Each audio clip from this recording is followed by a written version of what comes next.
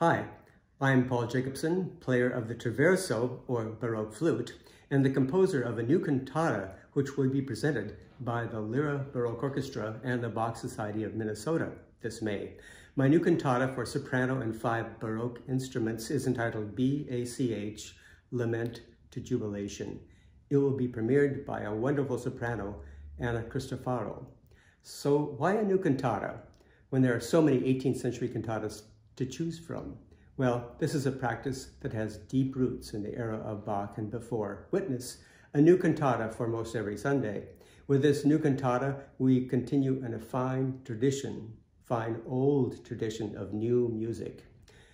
My cantata is saturated with the musical figure B+A+C+H, a musical signature for the name Bach.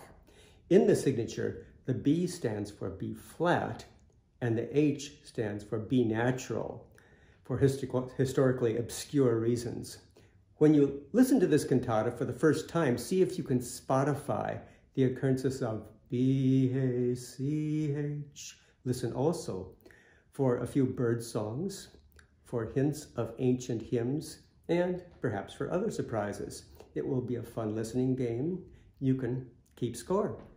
The text of the cantata comprises paraphrases which I have written based on Psalm 42, a lament, and 3 poems of Rainer Maria Rilke, The Doe in Winter and Spring.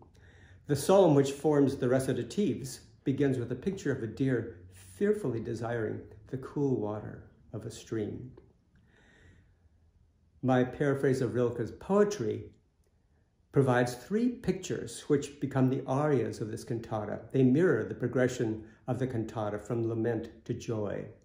The cantata, B+A+C+H, Lament to Jubilation, travels from thirst and fear to despair and lament, and of course ends in jubilation. And oh yes, the concert also features 3 arias by J.S. Bach, all of them leaning towards the hope and joy end of the spectrum. And so I hope you can join us jubilantly in person in Rochester on Thursday, May 19th, high noon on Friday, May 20th.